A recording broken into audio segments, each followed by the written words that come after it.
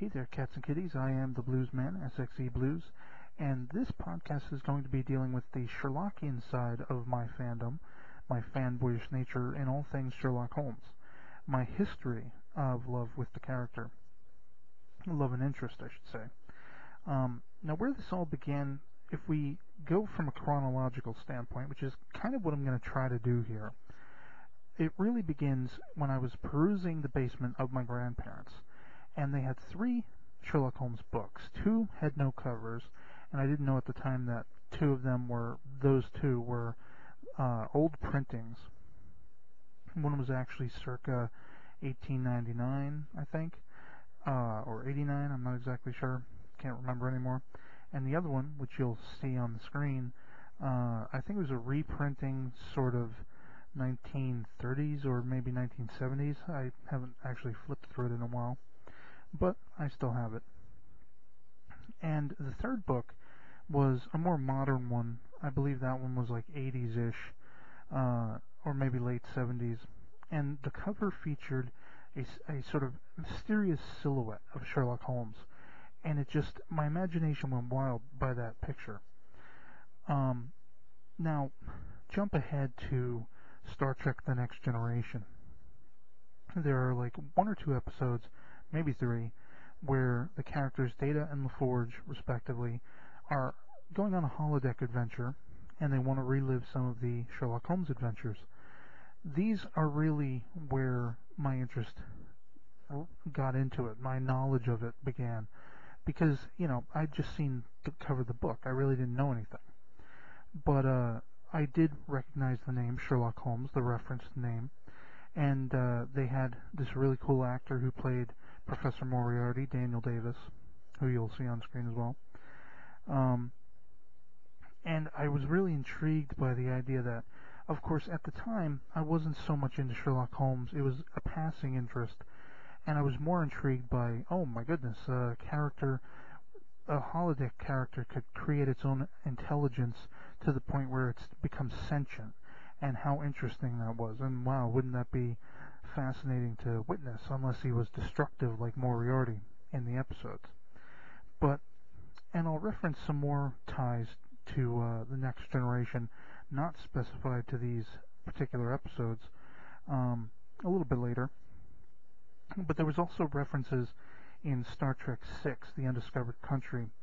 The writer-director, Nicholas Meyer, who again is somebody I'll reference a little bit down the line, was, Sherlock Holmes fan, basically, and he put those little literary nods in some of Spock's dialogue. I think we see some of this in Star Trek II, The Wrath of Khan, as well, because he worked on that, but I can't remember. I remember more vividly the lines of dialogue you hear in Star Trek VI. But that's where, like, the last of my interest was for a while.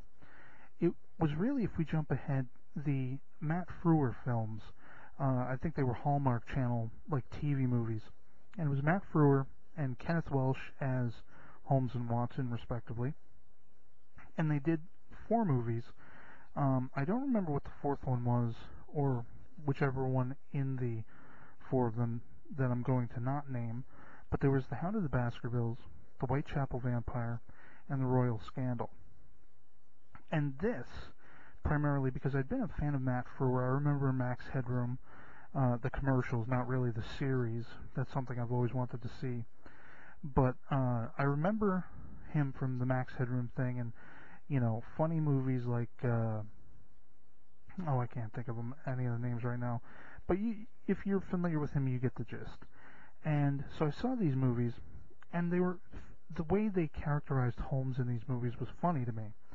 And so I began to be curious, because I didn't remember Holmes ever being referenced as being humorous.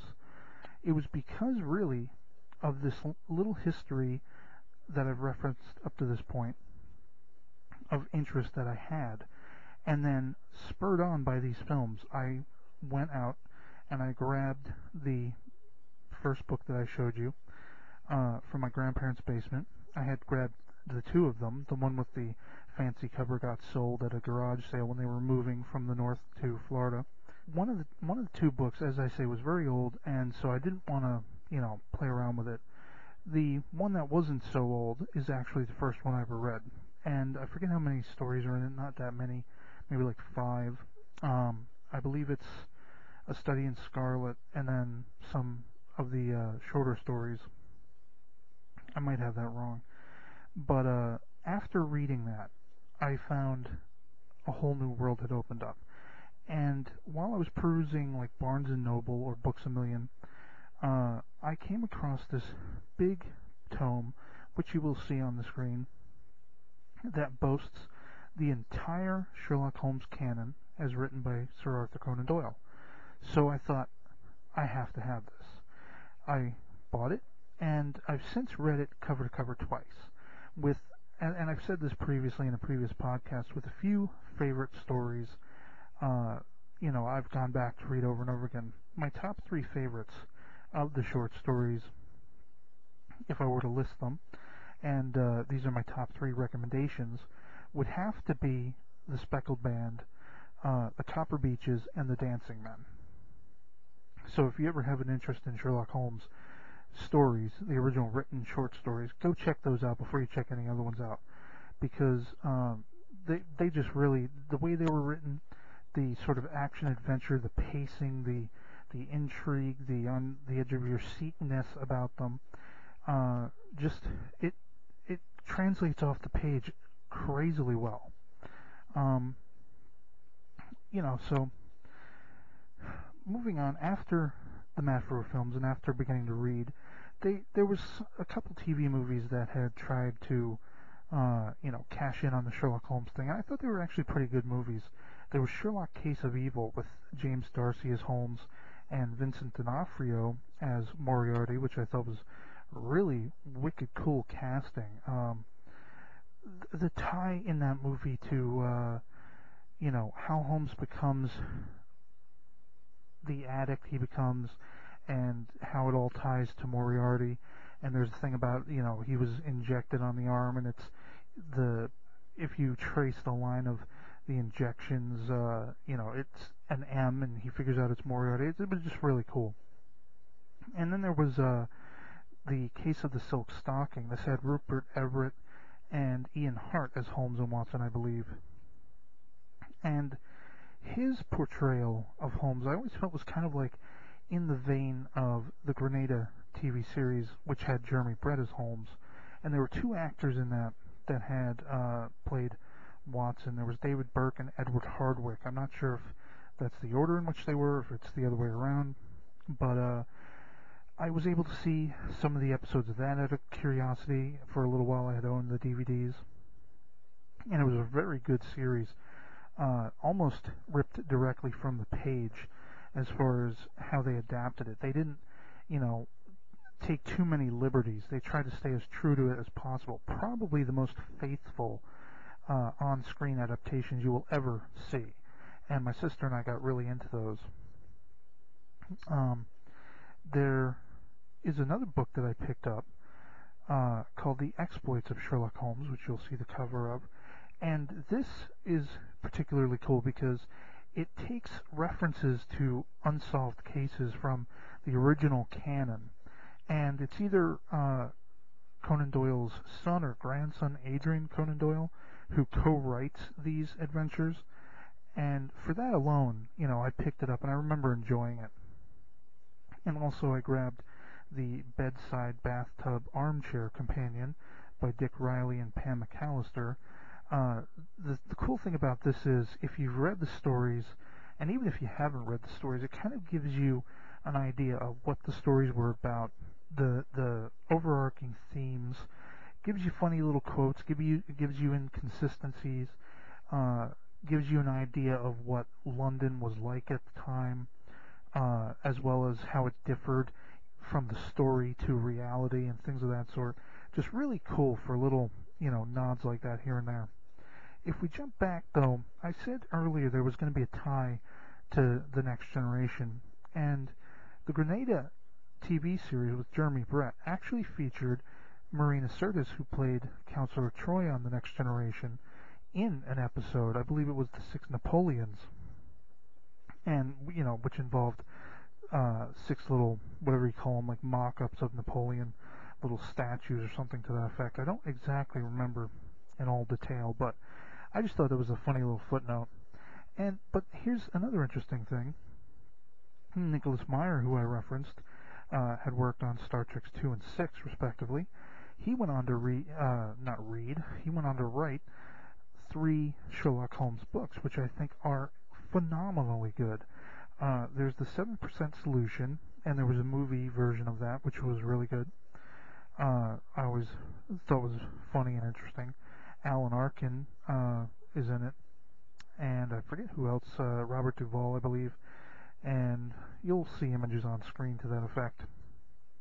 But his 3 books were 7% Solution, West End Horror, and The Canary Trainer.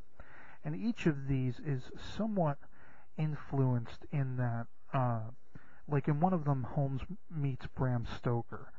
In another one, he meets somebody whose name I can't remember off the top of my head. But if you look into these books, these are highly recommended. I mean, I know other writers have tried to tackle the world of Sherlock Holmes, that whole canon, and I think it's arguable whether they do it effectively or not. Nicholas Meyer nails it, 100%.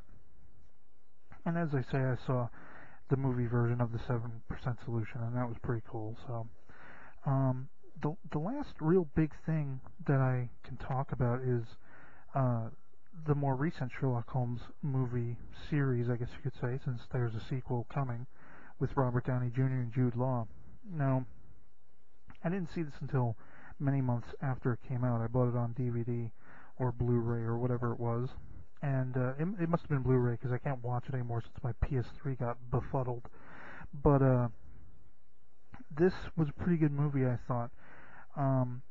Certain elements stayed true to the character, enough of them that it kept me interested and not really complaining, and some of the, ways they filmed it and some of the aspects that they had I thought were really cool. I liked big time the shift from the sort of bumbling, tag-along that Watson most often is, and always, belittled sort of by Holmes, depending on what version of Holmes you'll watch. Usually, he's just there in the background.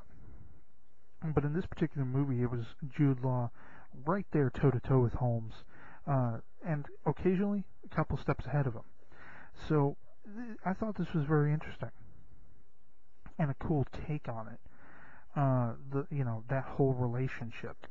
And of course, there is a new series over in the UK and on BBC America, I think. I'm not exactly sure. Haven't seen anything about that other than at the time of this recording, the purported problems with trying to get full series of Doctor Who and how that series may be in conflict with that goal being reached and so forth. But, this is about as close to a nutshell as I can get with my history and love, my Sherlockian fandom, if you will, my history and love with the character of Sherlock Holmes and that whole world. And, the inspiration for this came from a couple of conversations with subscribers of mine through comments and things of that sort. One is equally a Sherlockian fan, as well as the other who is sort of has always been curious and wanted to get an idea of, what it's all about type of thing. And so this is really just what I wanted to do. I wanted to kind of give you a nutshell view of my history with it, my familiarity with it, and why I dig it so much. What kind of things can you check out if you're curious and you haven't before? Or maybe if you have, you'll agree with me or disagree with me on what your favorite story is, or whether or not you've seen a movie and if you thought it was good. Let me know these things in the comments. Let me know what you think. If you're familiar with it, if you're interested.